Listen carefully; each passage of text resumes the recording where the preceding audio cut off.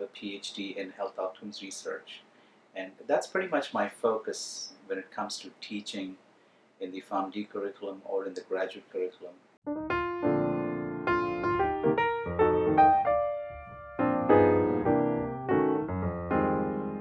One of my new research projects that we've been working very closely with a large national specialty pharmacy is to focus on the cost effectiveness of Sofosbuvir based regimens and how these regimens can actually offset downstream economic cost.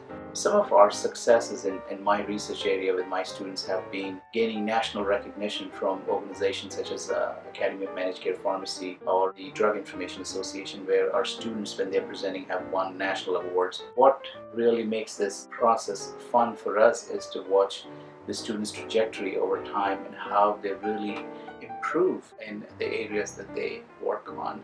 One of the things that is really emphasized is if you are good and if you are creative and if you have the willingness to take your career forward, there's every opportunity that is made available to you to make sure that you're successful in that endeavor.